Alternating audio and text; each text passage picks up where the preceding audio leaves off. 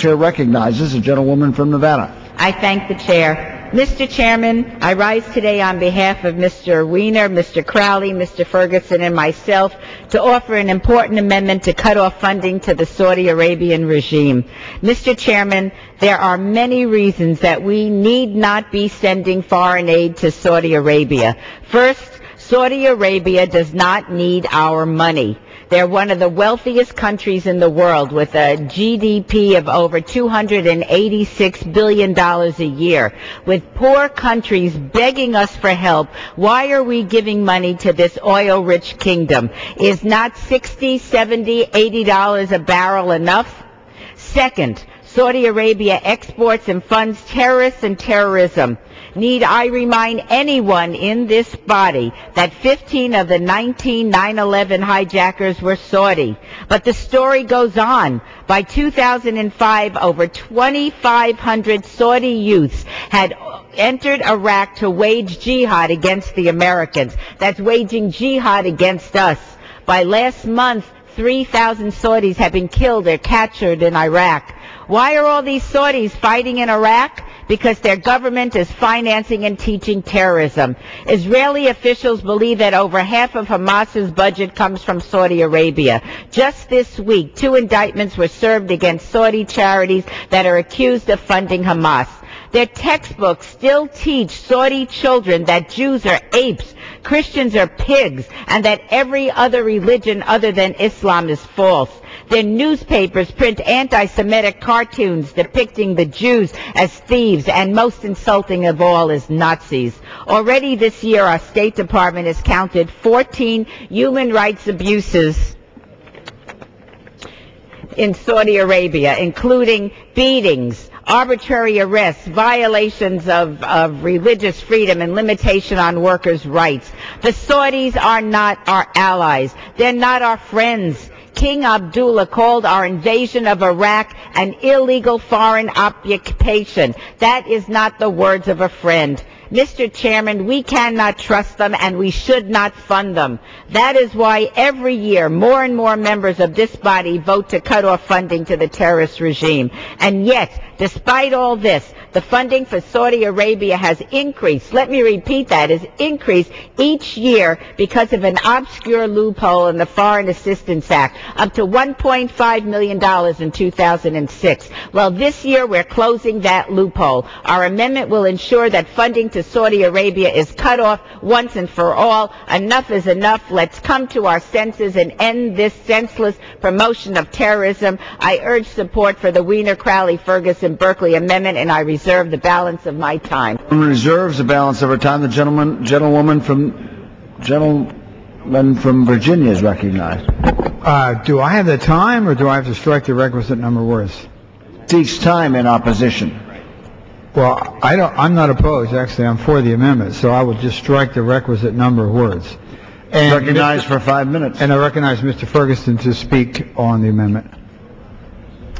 I thank you, Mr. Chairman. I thank the gentleman from Virginia for the time, and I, of course, rise in strong support of this amendment. I'm delighted to once again this year work with Mr. Weiner and Mr. Crowley and Ms. Berkeley. We've offered this amendment in the past, and each year that this foreign operations bill includes funding for Saudi Arabia, we've offered this amendment, and each year we gain more and more support. Obviously, we're disappointed that this bill does include some money for Saudi Arabia, but I'm pleased that offering this bipartisan amendment with broad support on both sides of the aisle, once again we will seek to strip that money. The bill before us provides $115,000 in foreign aid for a country that has time and again proven that it doesn't deserve 1 cent of American taxpayers' dollars. Not only because Saudi Arabia is one of the wealthiest countries in the world, but also because it's not a partner with the United States and other nations in our efforts to combat terrorism. Saudi Arabia has a pretty poor record on a number of fronts. It's not just a poor record in joining with other allies around the world to combat terrorism. They have a pretty terrible record on human rights, pretty poor record on religious freedom, and they continue to support and participate in the Arab League's boycott of Israel. Now, even recently, there was an Arab League boycott meeting in Damascus. The Saudi government continued to participate in that meeting. All of this despite Saudi Arabia's repeated promises to dismantle the boycott and to support most favored nation status for Israel. And Israel, of course, our closest and most important ally in the Middle East. Saudi Arabia continues to undermine the efforts that we are building in the Middle East. Clearly, Saudi Arabia is not a country that's struggling to make ends meet. Saudi Arabia doesn't need financial support from other nations, and they certainly can't be considered a strong ally of the United States or the global war on terror. Last year, more than 300 members of the House supported this amendment.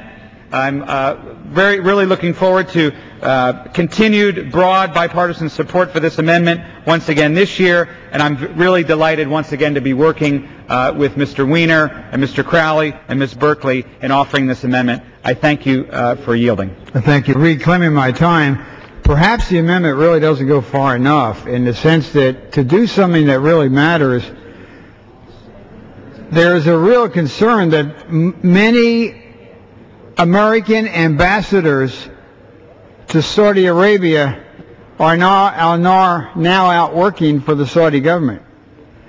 And I have an amendment that we're trying to get through the Rules Committee to offer, and I know Mr. Lanton and us are working on asking various groups to look into this. There are actually, I understand, CIA station chiefs, American CIA station chiefs who were station chiefs in Saudi Arabia that may be now working for the Saudis. The Saudis funded the madrasas up along the Pakistan-Afghan border. There were 15 Saudis on the aircraft. One of them went into the Pentagon and killed 30 people from my congressional district. The first person killed in Afghanistan was Michael Spahn, a CIA agent from my district, and because of the activities of the Saudis. The Saudis are funding anti-Semitic, anti-Christian activities in some of the schools. This Wahhabism. I've been kind of shocked. This is a milquetoast amendment. This is a weak amendment. There should be something really strong to get control of this Wahhabism that is spreading. So, yeah, let's pass it, but I would hope the next time and we really do something that really can make a difference, because this is dangerous. Had they not funded his madrasas, frankly, maybe what took place on 9/11 would have never taken place. With that, I yield back the balance of my time. Gentleman yields back. Gentlewoman from New York is recognized. I'm pleased to accept the amendment from the gentlewoman from Nevada. Thank the gentlelady from New York. Gentleman from Nevada is recognized. Lady from New York. Gentleman from Nevada is recognized. I want to thank the gentlewoman from New York and thank Mr. Wolf. It's nice to be on the same side of an issue for a change, and this is certainly one that I appreciate your support.